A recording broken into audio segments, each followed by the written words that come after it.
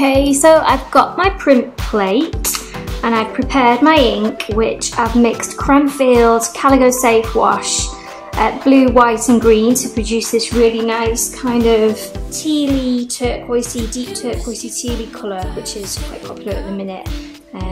Okay, so I am going to roll it out. Make sure it's nice and tacky. And you can probably hear it that it's tacky already. And then I transfer. Initially I'm going to just transfer. Feels like that's enough ink on the ink plate now. So lots of roller in. Lots of roller in lots of different directions.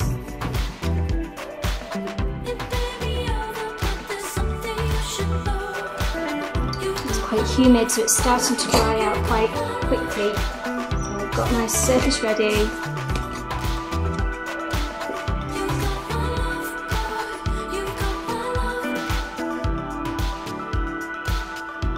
By eye, I've just lined that up roughly centrally. It's actually a bit off.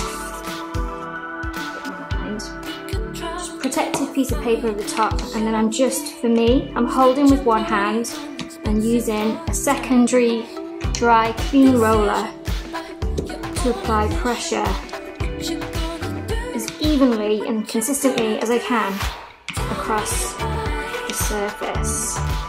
And you can spin this.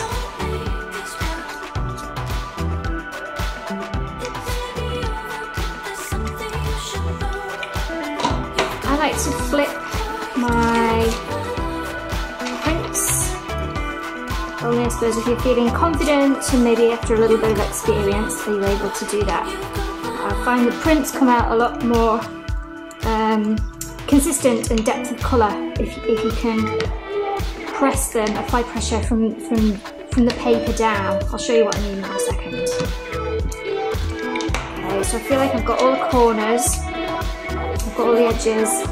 Just give your fingers a wipe before you touch the surface of the paper that you're printing onto.